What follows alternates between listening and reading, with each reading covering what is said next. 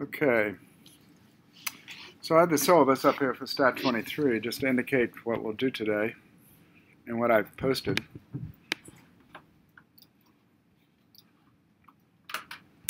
First of all, I posted the next assignment, which is due on 12/2, and that's to take the S3 class you did as incorporated it into a R package. I sort of warned you that I was going to do this. And so we'll take a look at that in a minute. I haven't, there's only a little bit here. I'll post these, but it just went through some simple things like search and some other functions. But I will post those notes when I get a chance. But it's in the book, and again, there's not that much that's there. But I'll go ahead and post it at any rate. And last time we were talking about sections 4, 5, and 6 in Chapter 5, and which dealt with biological sequences. And I may comment on that today a little bit. And then what I decided to do when I looked at Chapter 8, which deals with data manipulation. And again, they've sort of skipped over some of the very basic ideas of data manipulation. And so I had used one other, remember that I did that wheat example, and that came from the book by Paul Morrell called Data Technologies, and that was section 9.9 in that book. Not this book, but another book called Data Technologies by Paul Morrell.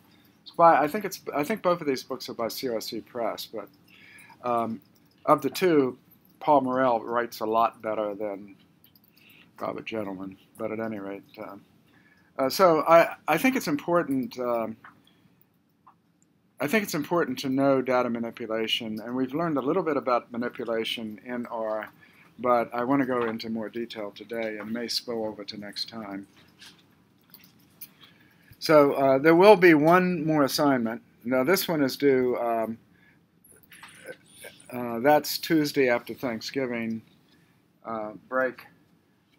But whenever I say a date, that means midnight by that date. But so it doesn't have to be by class time or anything.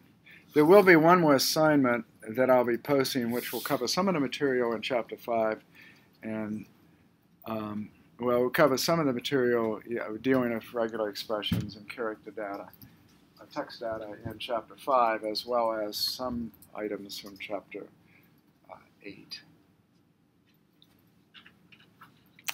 But I felt, as I mentioned, that this particular section in Paul Morrell's book is a lot better at doing data manipulation than what is done in Chapter 8. Now, Chapter 8 does have some things that are specific to bioconductor and to computational biology, but we'll get into some of that. One of the things I'm finding is, which we found out last time, in fact, is that some of the things are broken, and some of the functions are deprecated, for example. And unfortunately, Robert Gentleman has not sort of posted updates to how you might do it. So, for example, I suppose one of the flaws of a print book is you only print it every once in a while. Sometimes they never get reprinted. And over time, if you don't change the print book, certainly in an environment like bioconductor and R, where you have new functions coming in, you have deprecated functions, you even have functions removed. Deprecated means that it's going to be removed. But the first step, usually, instead of just removing it, is you deprecate a function. It's sort of a warning that this isn't going to stick around for a whole lot longer. And so one of the key functions that we were using for alignment of sequences is deprecated, the one he uses in the book. Unfortunately, the replacement, there's not much documentation on it, so that's where we run into problems. So at any rate, I want to talk just a little bit about the next homework, and then I'll say a few words about this. But I may come back to this if I want to show you what the replacement function I'm trying to use is. And there were some other problems that I did figure out in terms of just reading the data in. You couldn't because they changed the structure of the data. So you actually had to go in and look at the data in the Unix, within the Unix environment. And then you could sort of figure out how you change how you read the data in. So it's not entirely Robert Gentleman's fault, but I'm not blaming him for that. What I'm blaming him is that he could post the changes on his website associated with the book. That's what I think should be done.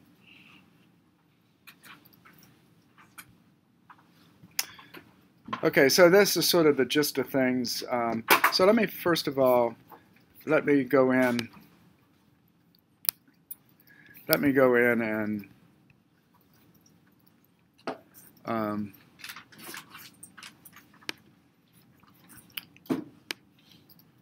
going to take a look. This is going to be in Dropbox. I have different stuff in different places. So assignment 4, let's just sort of go through this. And I'm just going to run this. I'm just going to run this locally, not on the server. So I will go through and knit this, and we can look at the assignment. So here is the assignment. And so you're going to use rcommand build. I'm basically going to want the rcommand build, the file created from rcommand build. You should submit it along with the PDF. I don't want just a PDF output. In fact, I'm probably going to want the oneway.r package, or if you take the code that you created in the assignment when you did the S3 classes, and if you put all that code in one file called oneway.r, which has all the different functions you created, then that's sort of the starting point you can start with here. And that would be all the code from your S3 assignment. So you put that in a file. If it's not already in a file called oneway.r, then you should put it there. And that's going to be the starting point. And then you're going to use the package.skeleton. That function creates sort of a template that has the different directories you need, and it actually creates the fundamentals of this package. But then you have to go in and edit the description file, and you have to create a documentation file, and so forth. So once you do the skeleton pack, that's the initial version, and again, that's in the S3 classes developed in assignment 2, I guess. And then you're going to edit the description file to put the information in. That's just a text file. And you're going to edit relative to your name and your email address. You're the author of this now. Okay. And then we develop a file called oneway.rd, which contains the help information for all of the functions in oneway.r. Again, if you look at either if you look at what I did, or if you look at Friedrich Liesch's notes, you can sort of get an idea of how to do that. And that file should be traced in a subdirectory called man, and that man directory I think will be automatically created for you when you run the skeleton function. And then, now this is one thing we have not done. In other words, how do we create, if we take a data set that we read into R, then how do we create what's called a, well, we're going to need a help file, but we also want what's called a .rda file. And what it does, if you read a file in, however you get it in this case, you actually could say the coagulation data set came from Fairway, so you could say library Fairway data coagulation. So that actually gives you a data frame. So the way that you can create it is you simply say save, and you have the name of the data frame, and you put a comma, and you say file equals, and then I'm pretty much telling you how to do it here. And then you put in quotes. Now the first argument, coagulation, is not in quotes. That's a symbol. That is an R object. So you have like save, R object, which is coagulation, comma, file equals, and then you put in quotes the name of the file you're going to generate, which is going to be a .rda. So it's like coagulation.rda, which is in quotes.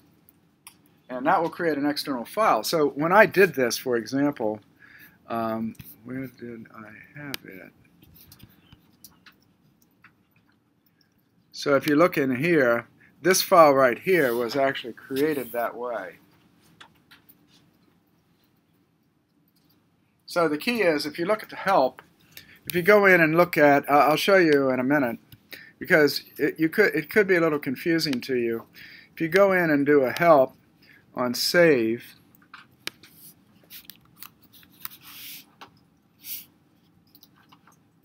so if you go in and look at save, it says save is in base R, although there are lots of other saves. And so the way you're going to do this is you're going to have an R object. So the dot means the name of the objects to be saved as a symbol, not in quotes, in other words. It's an R object. In this case, it's going to be any. You could actually have more than one, but it's going to be, in our case, a data frame. So that dot gets replaced by the object you're trying to save. Now, you can save any kind of object. It doesn't have to be a data frame. That's the nice thing about this. Any R object you could save to an external file. And you have to name, if you're going to save it to an external file, you have to tell what it is. And so that's what this command is right here, file equals. And if you don't put the external file, it will say stop, file must be specified. So you're going to specify the external file, and the extension basically tells you the format. So if it's .rda, it tells you that it's R documentation type format, or it's going to be read back in. You can read this back in. So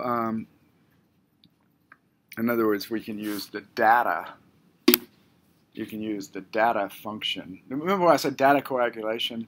That knows how to read a .rda file, the function data. So again, if you look right here where I said data coagulation, well, coagulation is in the package fairway. As a matter of fact, you know, it's going to, there'll be, presumably there's documentation for it. So, you know, you should be able to, you know, to look it up. Now, I don't know if you can get it directly here, or whether we may have to C-O-A-G, C-O-A-G-U-L-A, coagulation. Okay. So therefore it says, it's using namespaces. So it's got fairway : coagulation. So that coagulation file is namespace 2. It means that that package is publishes externally to us that we can use. And so if we look at it, it will give so you're going to kind of reproduce this type of thing. So if you're going to do this in your package, if you see what I'm saying. So that you're going to create the descriptive file, the documentation file for coagulation. So in other words, I'm expecting it to be tied to your package. Now, beyond this, but number 5 says, let me run this again. Number 5 said to develop a help file for coagulation called coagulation.rd. .rd means R documentation, which contains the help information for coagulation dataset. And this should be placed in the man subdirectory. So I'm telling you what to do. Just have to do it. And then you build the command, and this is where you hope you don't have an error and have to debug, but you're going to do an R command build. Now, this is done from the Unix command line. In other words, within RStudio, you're going to have to bring up, if you're using the server, you're going to have to bring up the console. And I'll show you, and so you have to learn, I mean, it's a tiny bit of Unix. And then I'm going to want you to look at, show the output from these files using library one way, help one way, etc., help coagulation. And so you're going to do all that, and then you're going to illustrate this. you're going to illustrate this completely. You're going to illustrate all the outputs. So you're going, in an example file, you're going to put all the code that actually illustrates everything. Okay. So take a look at that, and I'll talk about it a little bit more, but that's the next assignment. This is actually easier than the assignment with the S3 classes. It's more prescriptive. That's assuming that you got your S3 to work. So you should sort of work on it to try. I've been just trying to keep up with the courses, but I will get caught up on the S3 and S4 classes, hopefully this weekend time frame. So that's the next assignment. And as I mentioned, your final assignment will be on text data combined with some data manipulation that we're sort of doing today in the next few days. That'll be combined into one assignment.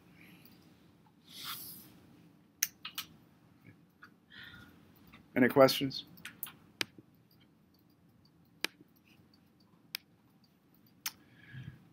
Okay, I'm going to quit out of here.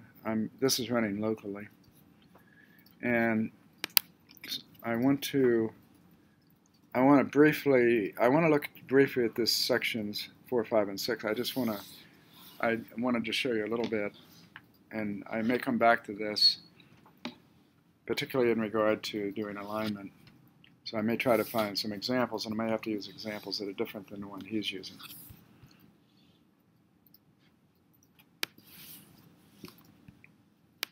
So let's go into our studio.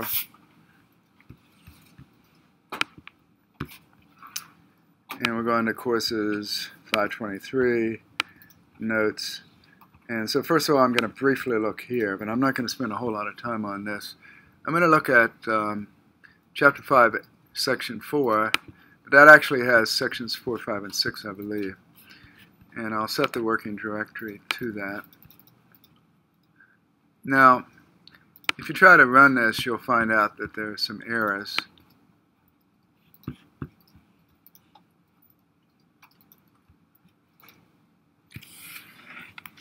Some of these actually take a while. This is maybe not a good idea.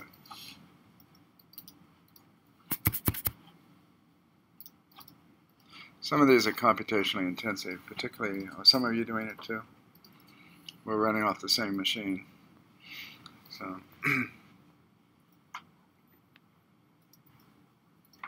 but not all of these will work correctly. There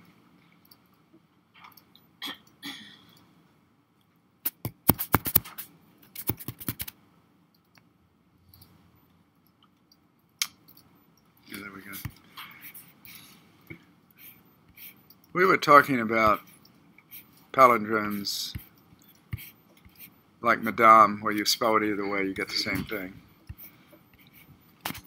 This is what we were doing. This is what we were doing last time. And the more general thing,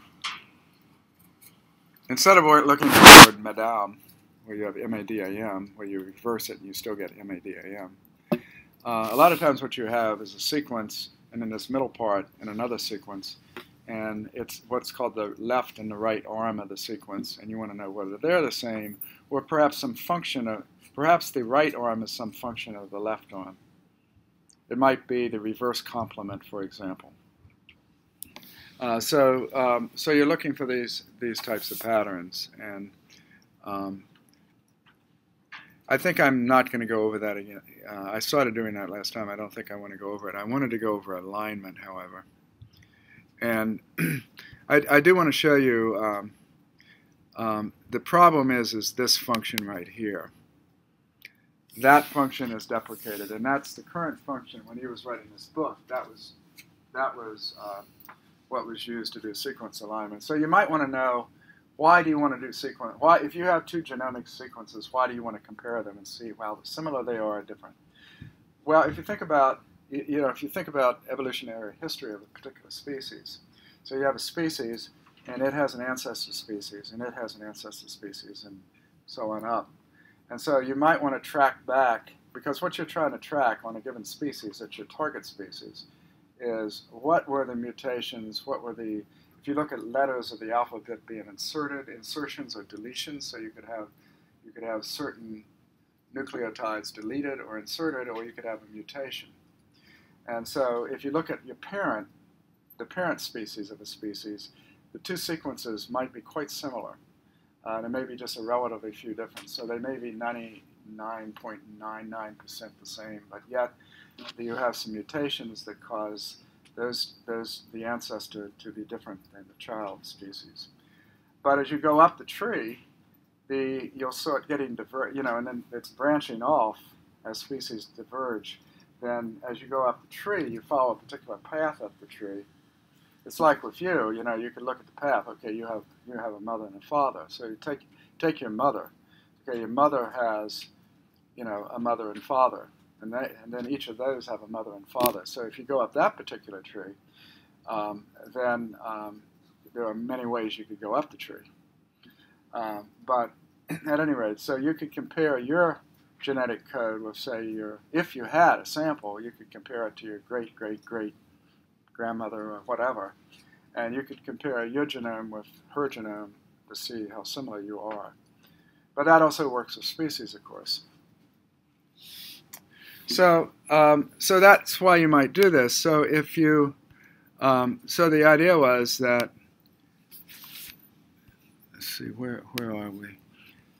It's 564. So if I do a search for 5.6.4, I should be able to find it. Yeah, okay. So at any rate, if we take a particular string with a particular alphabet, and I get that, and I get this, and then I'm going to run this. This is named after two men. I forget their name, Needham and someone else. This was run after two men, this particular algorithm for how do you align sequences. It's really the case that we as humans have a very similar genome, but we're not all the same.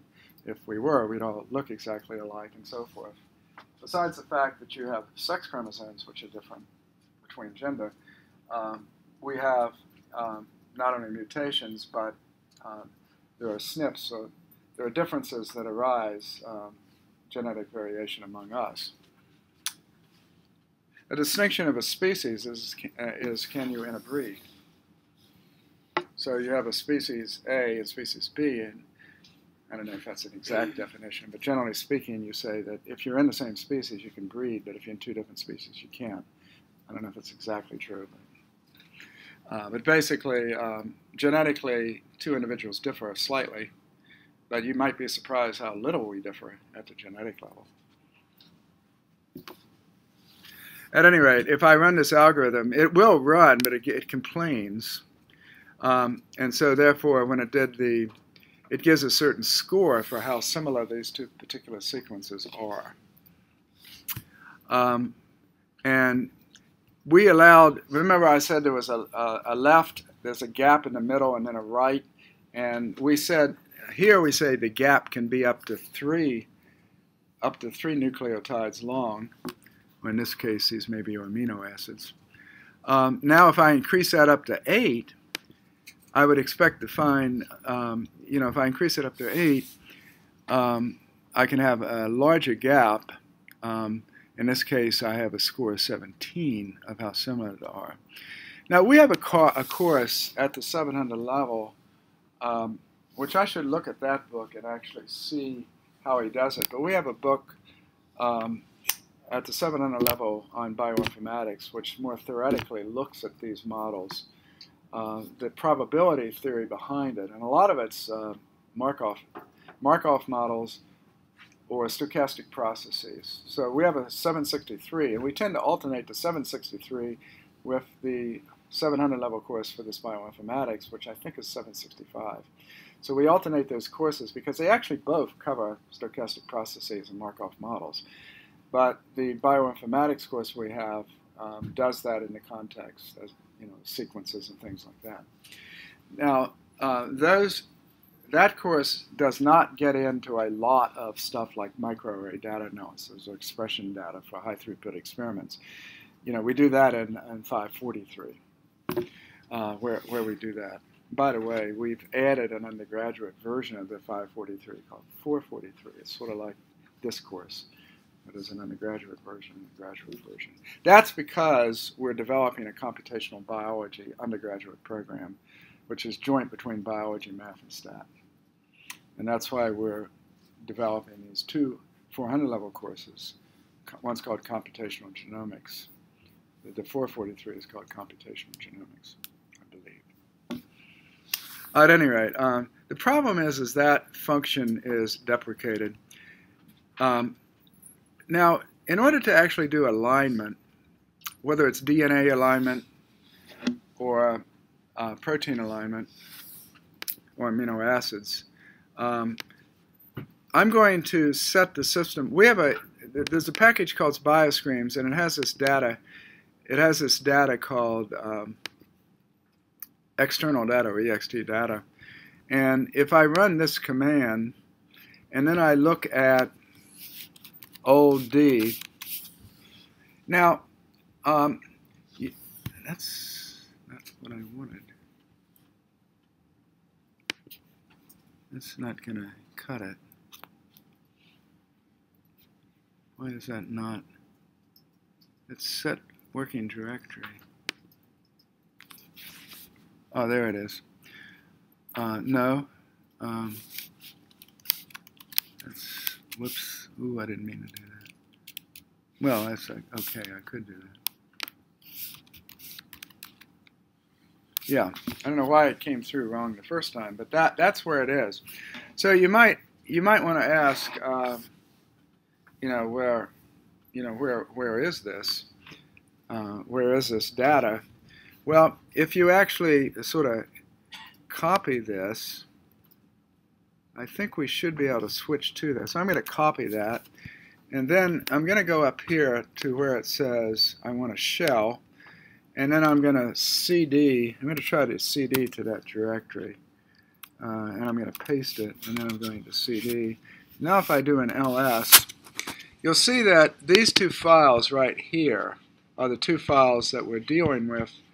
Well, you can't see, well, you can sort of see this. Now, there were a couple problems. Those two commands, if you look at what's in the book, and maybe it's actually the notes that you download, they had a command called read faster, R-E-A-D, and then in caps, all caps, F-A-S-T-A. That command no longer exists. You have to change it to a command called read.faster with small letters. Now, there's another problem.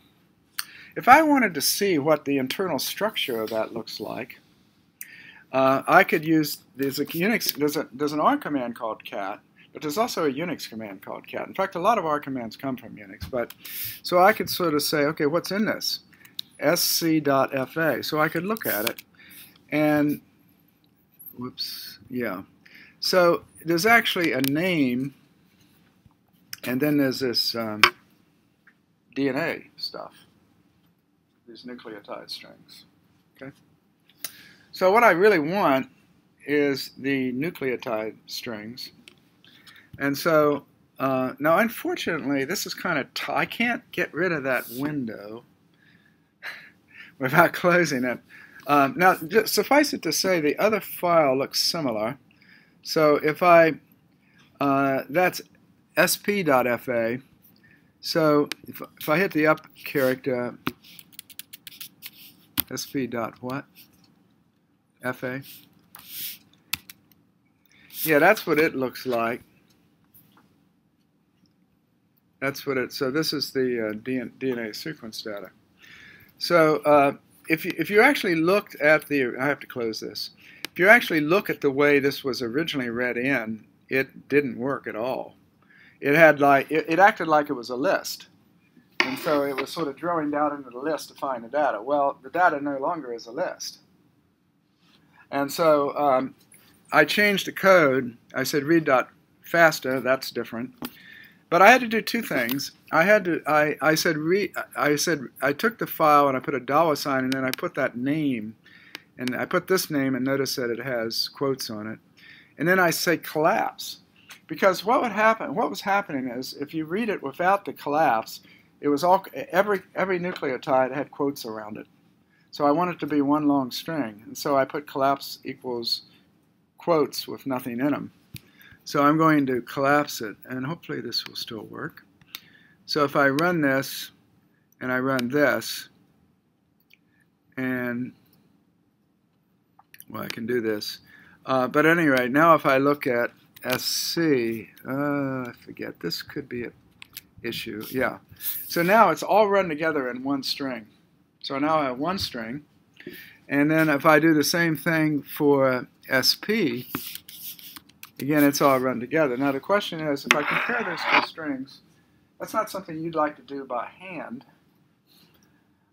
What you need is a way of comparing those two DNA strings and see how similar they are. And also you want some sort of scoring algorithm that tells you how similar they are. Now, that 765 course actually goes into the theory behind it and exactly how you construct these scoring algorithms and so forth. But unfortunately, they have changed. Basically, we're trying to create this sort of comparison matrix, and if we run this, we can put in, we're taking a matrix with 4 rows and 4 columns. That's because we have 4 letters of the alphabet. And I'm going to sort of fill this in with some starting values. I'm going to name these the DNA alphabet, which are the 4 letters. The DNA underscore alphabet are the 4 letters of the DNA alphabet. And then if we look at matrix, so what this does is it's giving me this substitution matrix, and those -5s are basically a penalty. That if it's A and I say it's A, there's no penalty. But if it's A and I say it's C, there's a -5 penalty and so forth. So this is like a penalty matrix. Now, what we need, this was the old command here. This Needham algorithm, it doesn't even work here. It's not a question of being deprecated. It simply does not work. So what I was playing around with was this. The way you can now do sequence alignment, there are various ways you can do it, but the pairwise alignment with a capital A is a function that lets you compare those two sequences, and it comes up with a score which depends upon how different they are. As I said, in this case, I've got going from A to C as a -5 penalty if there's a flip from an A to a C. But everything is a -5 penalty. That's probably not what you want to do, but that's sort of the idea. So at any rate, I may play, that's putting in the matrix as the penalization matrix, but, well, that's what you would do here, but the question is, what do you do here? So if you do this, let's see what, this is ignoring the penalization. I didn't put matrix in there, so this is just, I'm just putting the two sequences in, and I forget what it does, but it's not really what you want to do. But the line 1. So this is giving a very, very high score. And so the problem is, this is looking at the two patterns, and this is a high score. But again, I was just using defaults. I wasn't putting a particular penalization matrix. The problem is this book doesn't really tell you how to construct it. You'd have to go to that more advanced course to see how you might do that. But the idea is that you have some sort of penalty matrix of, if you say it's an A and it's really a C, how much do you get penalized? Or if it's a C and a C. Typically it would be symmetric. Probably the penalty going from A to a C would be the same as going from a C to an A. But so at any rate, that's the idea of how you do this. And that actually runs, but it's not realistic, and because you really want some sort of scoring matrix in here. So I didn't have time to play with that, but I may come back with that. But that's the idea when you do sequence alignment. Now this function lets you do something else. It lets you take a whole bunch of sequences and compare them to a target. So I may take, you may take all your relatives, and if you had the DNA with your relatives, you could actually compare them to you. And you can see how different you are from each one of them. Or that works true for species. So if I have a particular species and I'm looking at how it compares to ancestral species, then I could do the same thing. So at any rate, does anyone have any questions on that?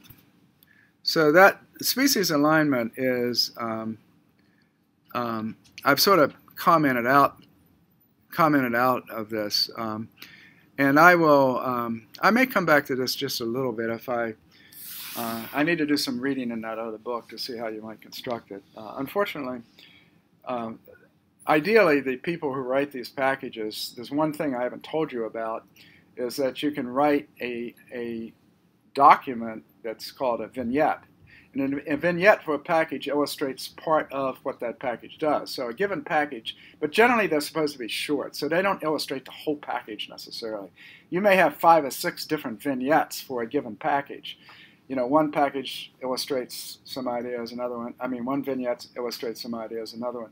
But in order to write the vignette, you do have to know LaTeX.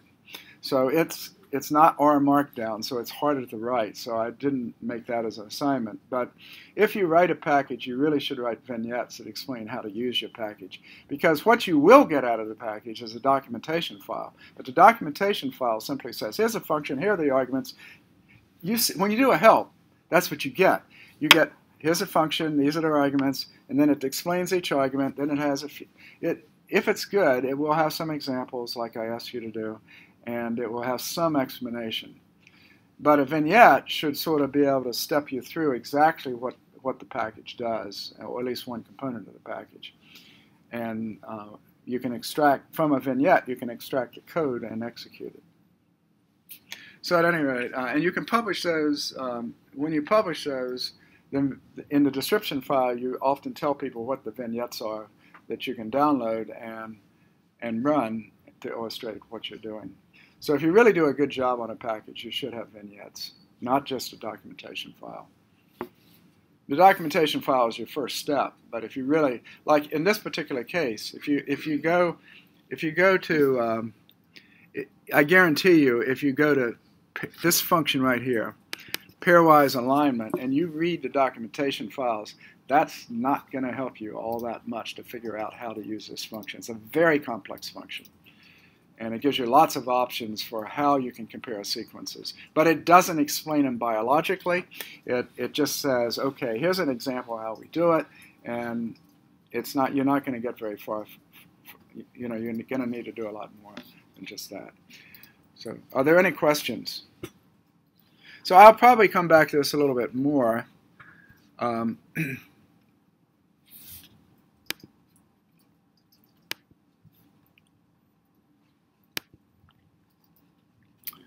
So now the third topic I want to cover today is this section 9.8 from the book called Data Technologies by Paul Morell.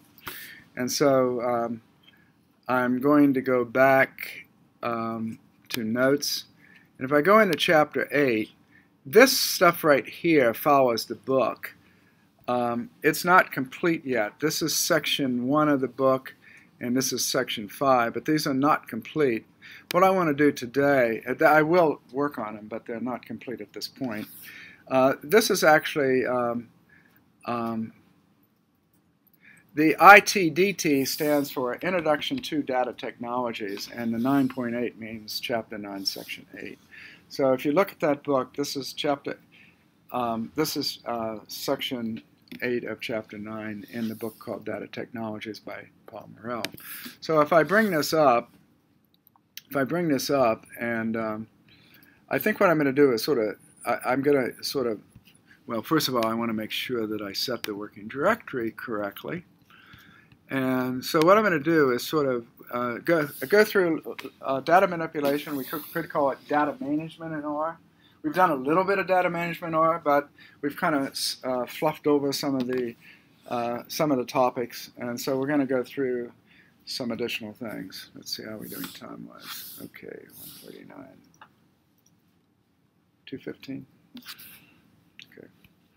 Okay, so there's a data set called schools.cbs, and just so that we can sort of get an idea of what this looks like. So if I go down and type in schools, this is what the data looks like. These are schools in New Zealand. Turns out New Zealand has a lot of really small schools. It's very spread out. I mean, there's Auckland and Wellington and Christchurch. There's a few places that aren't small, but there's a lot of really small towns. So there are a lot of really small schools. And so the first column is the ID for a school, and then the second is the name of the school, which is character data. But it's not going to be a factor. It's character data that's descriptive of the school, but it's not a factor. And then the city that it's from, and of course you could have multiple schools from a given city, and city might be stretching it with some of these places. And then the authorization has to do with, is it state supported, is it private, and so forth. I think there are 4 categories. One is sort of a hybrid of state and private. And then the DEC stands for decile. They rank these schools, and so they're talking about the 10 deciles of the ranking of the school. And then row is the enrollment of the school. Okay, so that's what the data, so the first row actually represents the headers, and then it starts with the data. So if we look at the code for reading this in, I'm going to read .csv. Well, what does CSV mean? Well, whoops, I didn't mean to do that. I meant to click on it. Notice that all the fields are separated by comma. So CSV is comma-separated values. So it's a comma-separated value file. And so I'm going to use the R function read.csv, which creates a data frame. So I'm going to read schools.csv, header equals true. What does the as is equal to mean? It means the second column is going to be read as is, because what by default, do you know what R does by default if it creates a data frame when you read it in this way, and its character? By default, it converts it to a factor. That's nice, but I don't want the names of the schools to be a factor. They're descriptive. So I say as is equals to. So this second position, that is not going to be coerced to a factor. So that's what the as is does. Okay. So if I read schools in, and I look at the dimension of it, you can see that, maybe if I do this, it will come up. You can see that there are 2,571 schools, and there are 6 columns representing the 6 variables. And I'll print out the first 6 by doing the head command. So those are the first 6. So the ID, the name, the city, and the authorization. It's state's one of the 4, the decile, and the enrollment. Is everyone clear? So we read that in. Now, if you're in Excel, what people often do is they have the data here and they kind of surround it by metadata, various summaries. So what you have to do is sort of pull out that middle piece, because that's what you're interested in. A lot of time they have it in what I call wide format, and you have to take wide format and convert it to long format, which I'll show you how to do later today or on Wednesday if we don't get to it today. A lot of times you have to convert to what's called, suppose you have you have repeated measurements on the same unit. And so you, instead of having them here, here, and here, vertically, you have them horizontally, those 3 measurements. And usually in stat, we have to have them vertical, not horizontal. Depends on the model we're using. If we're doing a multivariate model, it may be fine to have them horizontal. But if we're doing a univariate model, we usually have to have it vertical. So we're going to be looking at methods to convert what we call wide format data to long format data, which is what I'm calling horizontal and vertical. So we have the data in. Now we might want to do something simple, like what's the median enrollment? What is the median enrollment? Now the median is often a very good measure. For example, a lot of times you have this misconception about how wealthy people are if you get the mean of their wealth, because that's skewed by the very rich. Did you know that the top, I heard this last night, you probably knew this, the top 400 richest Americans have as much wealth as the bottom 50%. So if you take the mean, this was on 60 Minutes where Warren Buffett's trying to get all the rich people to donate at least half of their income to charity. So far 109 out of the 400 have, and he's one of them. At any rate, if I'm looking at the median, this would be the median of all enrollments for all schools, irrespective of the authority. So that's by putting quotes around the argument, it actually not only assigns it to roll median, but it actually prints it out. And so you see that it's 193. So a lot of these schools are not too big, but it's more than that. Now, if I now say, we have done if statements, and I think we did the if-else. So we say if-else test equals school dollar enrollment is greater than the median enrollment, then it's yes, otherwise it's not, it's large, I'm sorry, otherwise it's small. So if we compare the enrollment of every school, and if it's greater than the median enrollment, then if that's true, then this is the true clause, then we say large, and if it's not true, then we say small. So if we look at the size, and this is for the 2,500 and some schools, if we look at the size, I now have the size, and if I look at the first 14, this is the first 14, large, large, large, small, small. There are going to be half of them that are small and half are large, right? Roughly, I mean. Well, I say that because if you have an odd, if you had 9 schools, you're going to have 5 and 4. Okay, not. If you have 8, you can 4 and 4. So suppose I wanted to create a new column called size. I can do that by saying schools, which is a data frame, $size gets size. And so I can actually create a new column.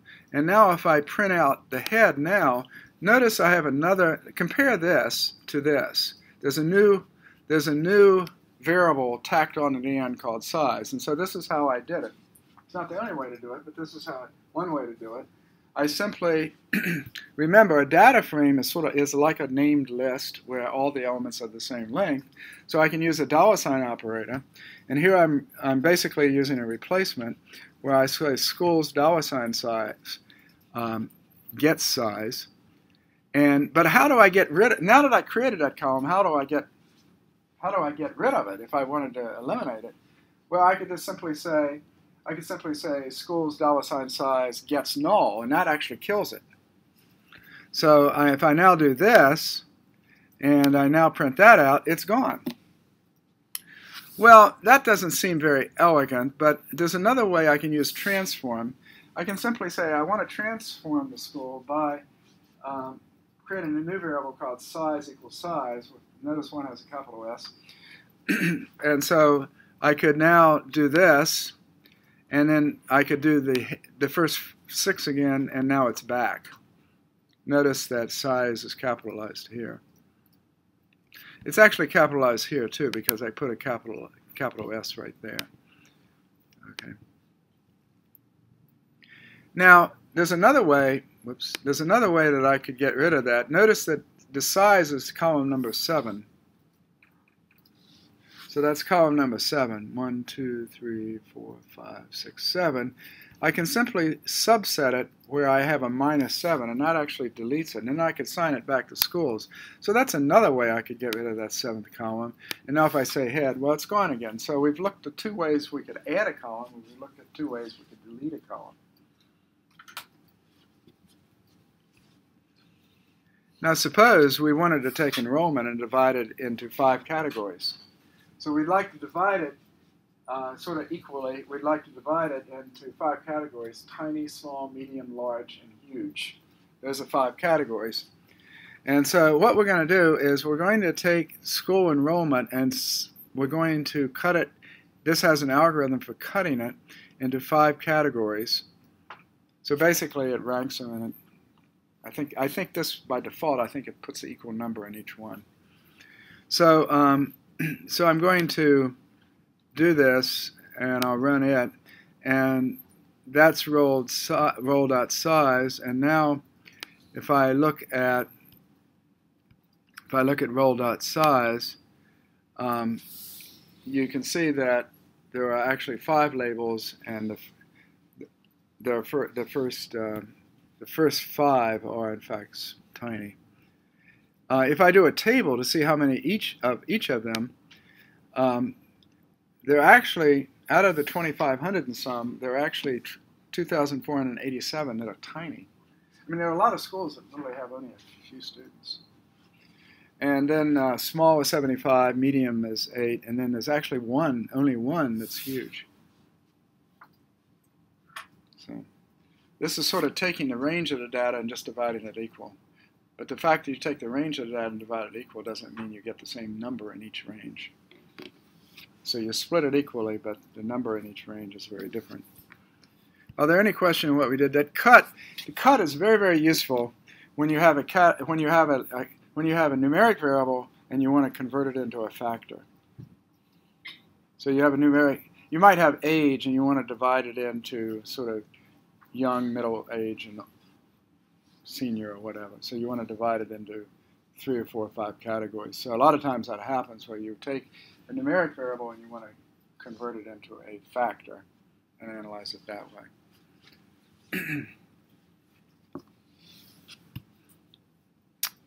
Any questions so far? So these are very useful things to be able to do. Another very useful thing to be able to do is to sort your data. So how do we sort an R? Well, we could take schools, dollar signs, row, and sort it. And here I'm just going to print out the first 12 observations. So this is the first 12 observations of row, but this probably wasn't what you would expected. You probably wanted the whole data frame back, and we'll get to that in a minute. But notice, those are the schools that have 5 students, 5 students, 6 students, 6. You can see there are some pretty small schools there. Now suppose that I say I want to sort it, but I want to sort from the largest to the smallest instead of the smallest to the largest. Then you simply, there's an option called decreasing equals true. And now when I run this, and I'm going to only do 12 of them, it gives me the highest 12. This is the top 12. See in brackets I say 1:12. That means I'm going to subset just the first 12. But in this case, it'll be the 12 largest. And you can see that you have one school that has 5,546. So you've got some pretty good schools, pretty big schools there. But you notice there's a jump from 3,000 up to 5,500. So when you split it into 5 equal intervals, that's why you only had the 1. And in fact, you had none that were large because of that really huge one. There was one there, and there were no large, and now, but you do get a. You can see that you get 8 to the medium, but these medium ones are actually fairly big. They're in this range here.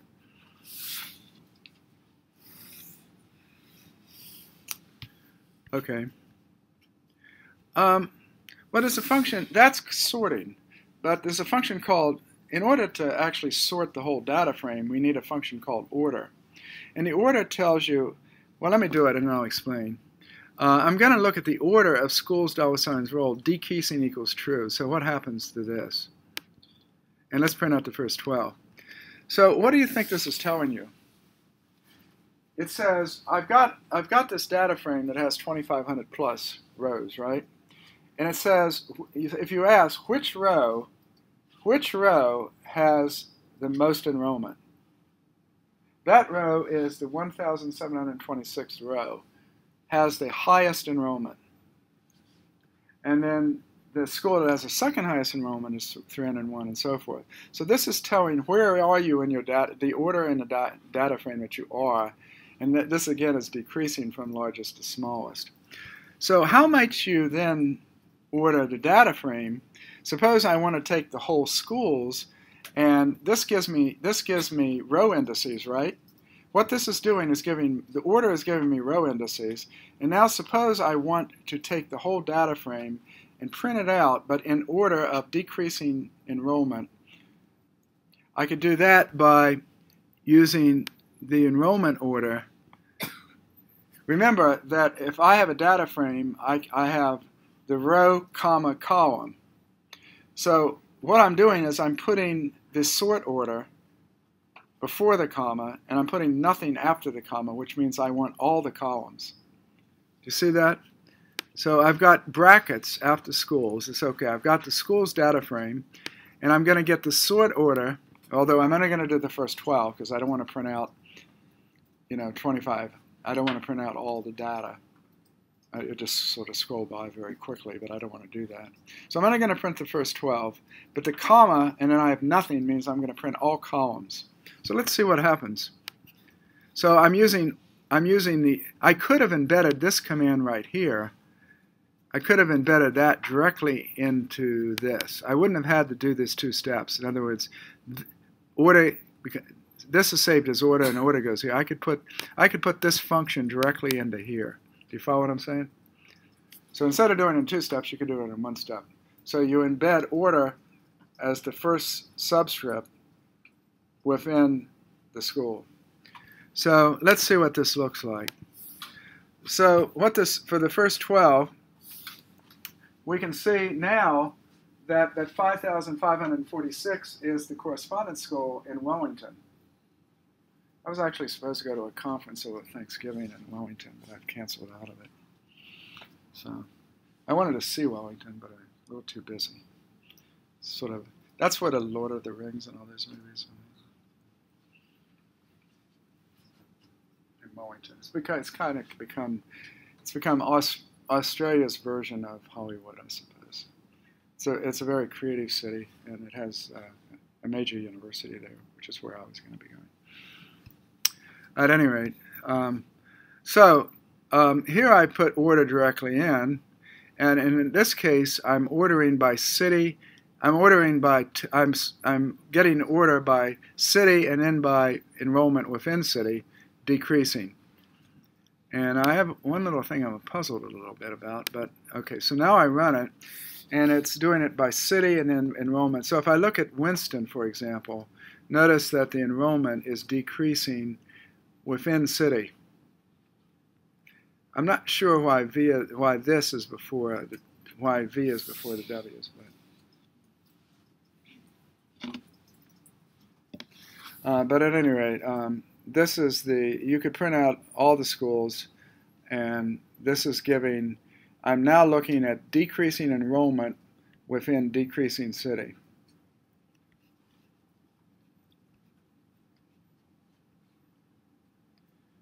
Are there any questions on that? So that's how we can sort a data frame.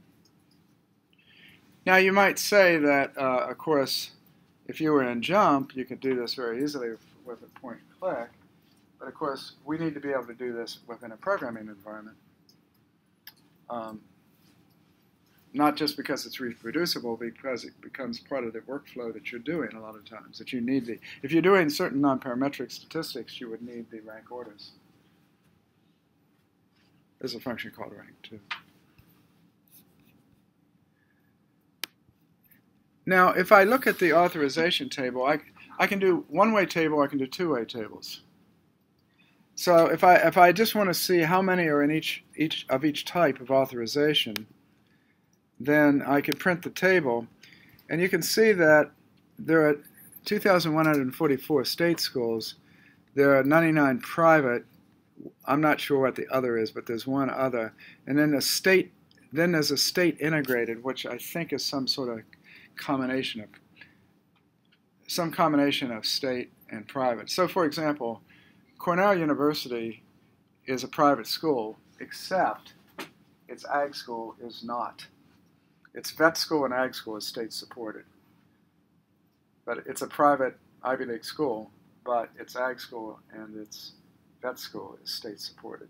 So that would be an example of an integrated college in the sense that it's mainly private in that case, but partially state supported. So it's something like that. If I look at the class of author table is class table. So this gives me a one-way table. It gives me a frequency count for each of the categories. Now, if suppose I wanted to find out, well, what school is this other school? I could then say authorization equals other. Notice the double equal signs. And so if I do that, it tells me this is a school that is other. However, that's defined. It only has an enrollment of 51. Now suppose you want a two-way table where you're looking at, say, suppose you're looking at the decile of the school versus the authorization of the school, the type of school. And so I could do a two-way table. I've simply listed schools $DEC and schools $AUTH. I've actually assigned names to them, so these will appear on the table. So I can run a table, and that gives me a two-way table of the decile 1 to 10, and then authorization. So you can see the state schools fall off. You might ask, are the private schools, are the private schools more likely to be in the higher deciles? And in fact, that appears to be the case. If you look at private, you see if the state schools are kind of uniform over here, and in fact the integrated schools are pretty much, there's a little bit of variation, but they're somewhat uniform. But if you notice the private schools, they tend towards the upper deciles. So that there's some indication that the private schools are in fact better. However, they're measuring better. Notice that other one. That other one may have been a certain special type of special education, perhaps, or something like that. It's actually in the lowest decile. It was a Catholic school, right? It was. Oh, wasn't I? It says Christchurch, is it? Well, Christchurch is the name of the city, and Christchurch is the city. It's on the southern island, South Island. It's the one that got destroyed by the tsunami. It's on the Ring of Fire. Yeah. It got a big earthquake. I don't know if it was a tidal wave that came in too, but it was widely destroyed, actually, Christchurch. So a couple of years ago. I could also do this with X tabs. If I want this two-way table, it's another way to do it. I could actually do the same thing with X tabs. Tilde, that it's like writing a formula with only the right-hand side. There's no left-hand side. So it's tilde DEC plus authorization. So it's like a formula for data equals schools, and that gives me the same table. That's just another way of doing it. How are we doing time-wise here? Okay, we got a little time. Okay. Any questions on that? So these are very useful things to know how to do. This is very practical stuff that you need to know how to do in R. That's why I wanted to cover this section, because the book doesn't always do practical things. Well, it may be practical. It's just they start out here, not down here. So here we're going to learn a little bit about a function called aggregate. And you might guess an aggregate is one of the ways we can aggregate information. So I could, if I look at enrollment, I could also compute the mean of enrollment. So the mean is 295. That's actually a lot higher than the median. What was the median? Do you remember? Where was the median? Way up here.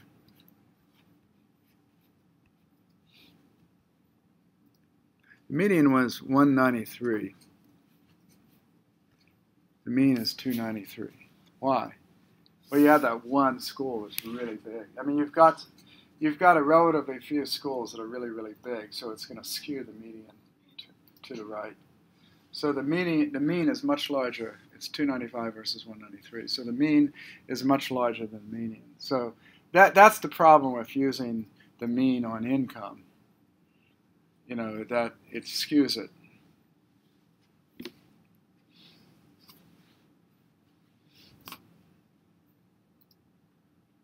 It's like living on an island. If 10 people live on an island and one of them is a millionaire and the rest of them are impoverished. Well, the average salary is not bad. Average salary is almost $100,000. So, at any rate, you got to be careful. So, at any rate, what we're going to do, if I look at the mean, here I can look at the mean, where I'm going to look at where the authorization is private. So, if I look at the mean, now these are just schools that are private, the enrollment, and I'm looking at the mean enrollment for schools that are private. You can see it's a bit higher. But what's really skewing those schools are those really big ones. Now, I could I could say I want to aggregate schools on roll by, and I can put a list here, but in this case there's only one thing in a list, by authorization, and the function is mean. Let's just do this and see what we get, and then we'll sort of explain. So what we wanted to do here, if you run SAS, for example, there's this by statement. So I want means by something. Well, this is one way. It's not the only way, but this is one way that we can do a by statement. And so I'm going to get the mean enrollment. So I'm going to aggregate using the function mean. Notice there are three arguments here. I'm going to look at the enrollment of schools, and I'm going to get the enrollment of the different authorizations using the mean function. And so this gives me the mean for each of these. Okay. So here's the 308 that I just did above. That's the 308. But this gives all four of them. Okay, so that's pretty handy to do. That list doesn't have to be just one, just one fact that I'm going across. So suppose I define something called rich. Rich would be that if you're above the fifth decile, that maybe is an exaggeration, but if you're above the fifth decile, so if I look at it and if I look at the head, then each school is a true or false. It's depending on whether it's in the sixth decile or above.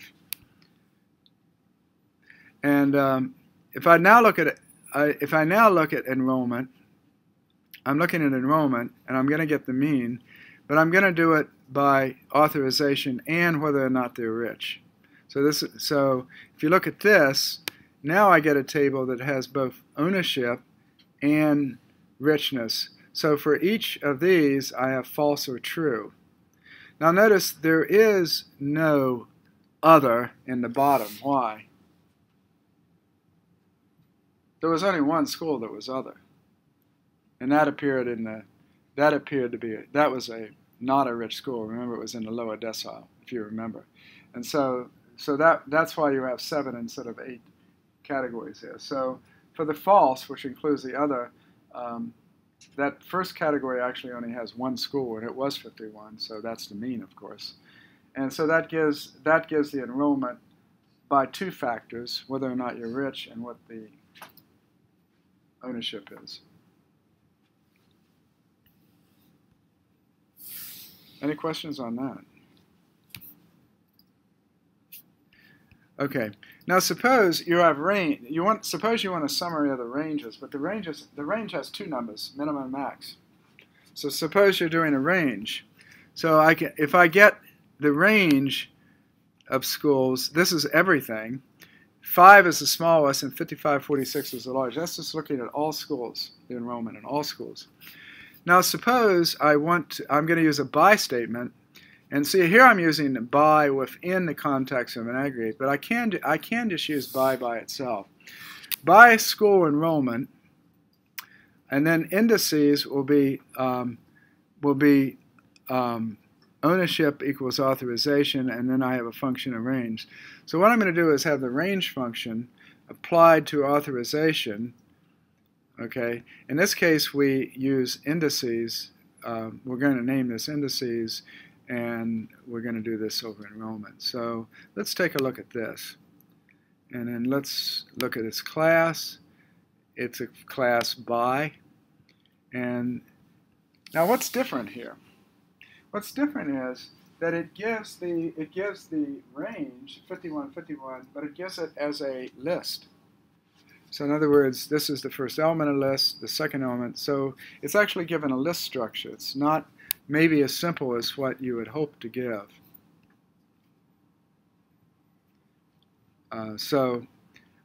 This gives it as a list.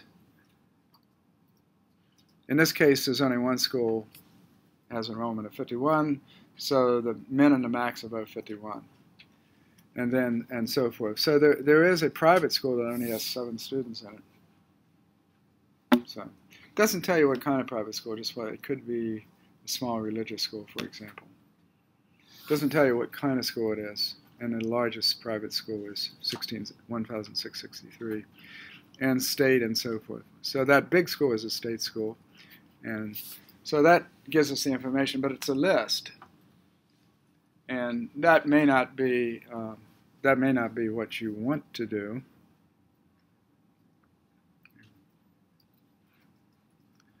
Okay, I'm trying to decide if Okay, I'm just going to tell you what we're going to be looking at next when we come back, and I'll give an indication what we're going to read another table, and this table is fairly big. This is what I call wide data. We have names, and this deals with educational data. We have name, and then we have level 1, level 2, and level 3, and this is what I call wide data, because it's got level 1, level 2, level 3. And what you might want to do is make level 1, level 2, and level 3 vertical, what we call tall data.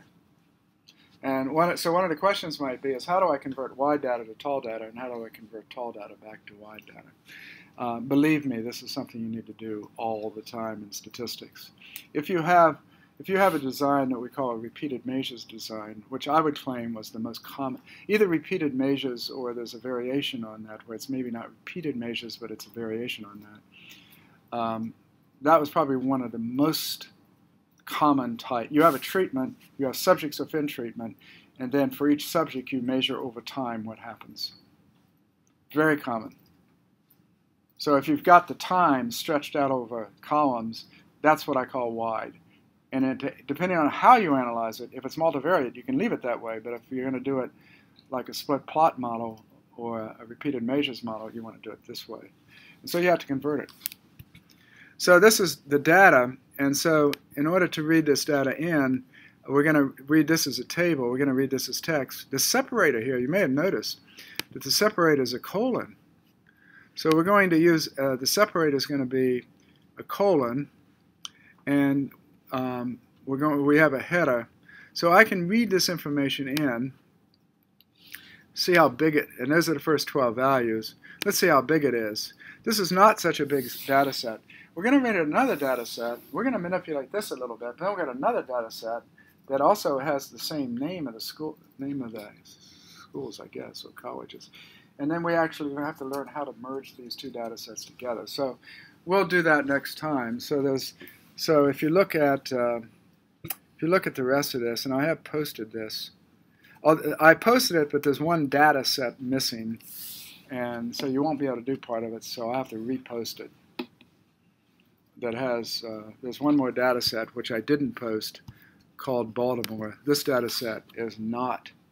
The last part of that section does this data set, and that data set is not in what I put on the web. I sort of missed it when I posted it. So I'll add that and repost it. But you won't be able to do the last part of this if you want to look through it. Any questions? So there's a lot of interesting stuff here in this section, and one of the things we're going to be looking at pretty soon are the apply functions. And the apply functions are very, very powerful. And we're also going to be looking at reshaping data. And reshaping data, as I mentioned, is one of the most common things you'll be doing. The people joke that, you learn all this statistics, and then you spend 90% of your time doing data management, 10% of the time doing your analyses. And this is often, it's not always true, but it's, unfortunately, it's way too common. And that's partly because the people who compile the data are not the people who analyze it, and the people who compile it have no idea how we need it in order to analyze it, and therefore we have to take their data and reshape it in all sorts of ways. Okay, I'll stop here, and we're going to continue on this next time, and then we will go into other aspects of Chapter 8, but we're going to continue on this section next time.